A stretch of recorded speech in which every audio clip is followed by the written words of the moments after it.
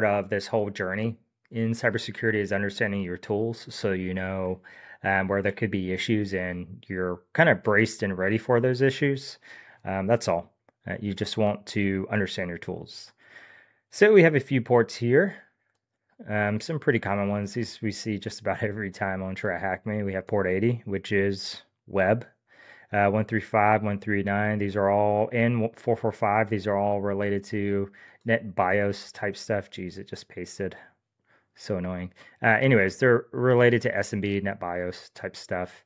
Um, these are all of these may show up on an interview and they may show up in some of your beginner certifications as well.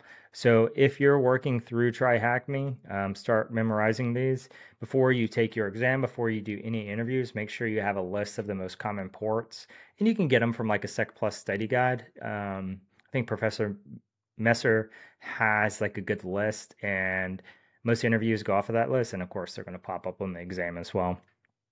And then finally, 3389 is remote desktop.